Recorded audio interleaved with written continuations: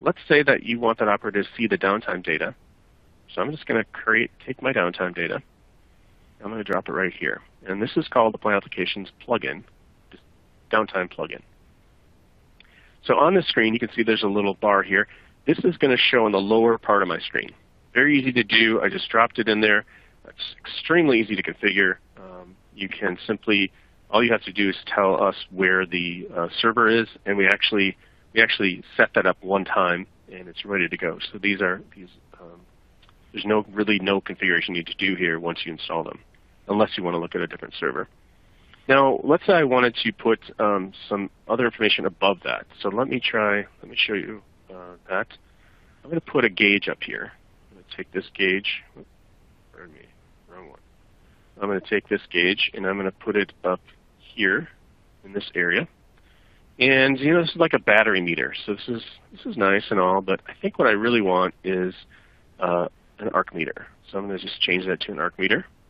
And so now, what I could do, I could attach the OE right here. So now I can see my downtime, and at the same time, I can see the OE for this particular piece of equipment or pieces of equipment that I'm looking at. To do that, I'd simply attach this through page data. And here's where I could pull down the queries that are associated with the system, and I could quickly add connectivity to this gauge and show it. I don't have the right connectivity set up right now, but if I did, this could show the OE for a piece of equipment. And this is all easy to change. You can set this to 100. So this is very simple. You can change all these starting positions and so forth, and size of the grid. That's not a problem at all. So I'm going to then, now I'm going to save this app. And I'm going to save it.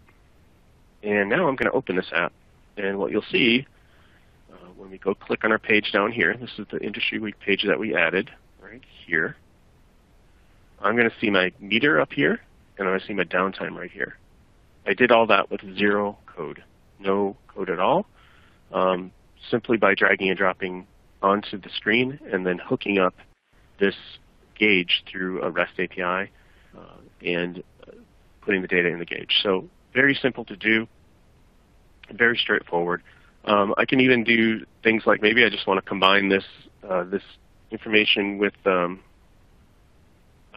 my supervisor screen, right? So I can do that. I can just say, well, let's just put the supervisor screen right up here. Since I already have all the gauges built in for that, I can just drag that up here. I can save this app, and I can open it. And you'll see that I now have my supervisor OE information above, and I have my downtime information below. So very simple application to put together. So hopefully that was helpful and showed you how flexible the software is in terms of building your own screens if you want to do that. Obviously you don't need to because you saw the screens that we have out of the box. There are discrete screens here that are not on this particular demo. That we have that handle routing and handle nonconformance, handle the operator interaction through moving the operator through different operations. And so there's a lot of other stuff that it just doesn't have to be configured right here on the screen.